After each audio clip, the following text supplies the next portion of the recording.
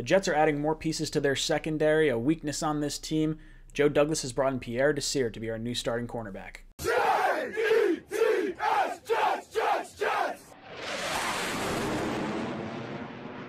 Welcome to Jets Talk. My name is Ryan. I'll be your pilot today. If you're new here, hit that subscribe button. If you've been here before, welcome back. I love having you here.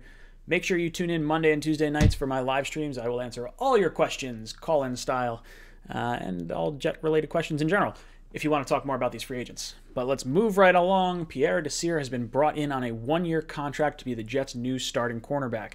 He's 6'1", 198 pounds. He graded out as the 73rd overall cornerback in Pro Football Focus's grading, so not too great last year. Had a little bit of a dip off of a year. He played in 12 games. He did have 3 interceptions and 11 passes deflected, so that's a little bit of a bright spot there. Had a 77.7 in 2018, so he had a really good year that year. From what I've sort of gathered, his best games were against Hopkins and Amari Cooper, so I think these are, at least pretty good things to be good at. If you're the Jets, we needed a starting cornerback on the other side. I'm really excited about Bless Austin.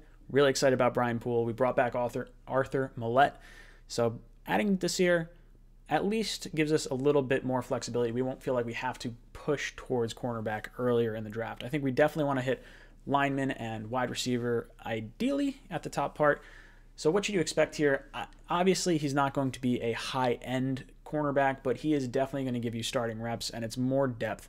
It's a one-year contract. Last year, he was paid a $9 million cap hit. So he was cut. He was actually on a 3-year deal for the Colts. And since he was cut, he's not going to count against our cap formula for comp picks next year. So this is a good thing. He's going to be very motivated to try and get another big contract.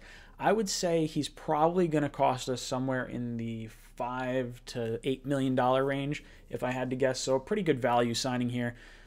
Basically, someone that I would have considered as far as, like, I wanted Ronald Darby. He was a pretty bad corner, but had ties to Joe Douglas. So this is probably an upgrade from Darby. 30 years old, so you're not really going to get him long-term, I don't think, but a motivated corner on a short-term deal, definitely something I'm looking forward to. You could argue he was probably the best corner remaining on the market. So Joe Douglas, I'm pretty happy with what you're doing here.